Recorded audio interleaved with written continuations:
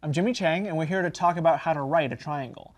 Now, the important thing to think about when it comes to a triangle is it's a three-sided closed shape, otherwise known as a three-sided polygon.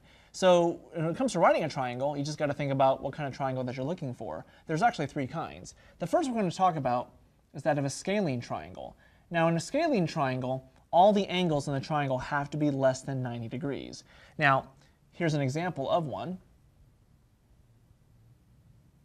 As you can tell, all the angles are drawn inward, so that's an example of a scalene triangle.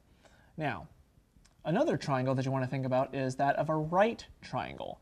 Now, a right triangle, as the name implies, is a triangle that contains a right angle, which means it's got a 90-degree angle. It's only got one, though. One thing I want to emphasize is that a triangle, total measure angles equal 180 degrees. So that means all the angles in the triangle equal to 180. Now, to indicate a right triangle, more often than not, you would indicate a little square that indicates to you that this angle is going to be 90, but this entire triangle equal to 180.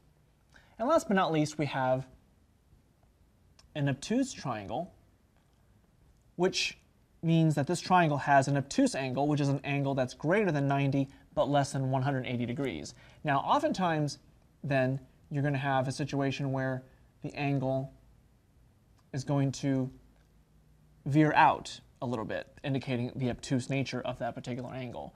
But typically, you've got three kinds of triangles here: scalene, right, and obtuse, and depending on whichever one fits your scenario, you have one to choose from. So, I'm Jimmy Chang, and that's how you write a triangle.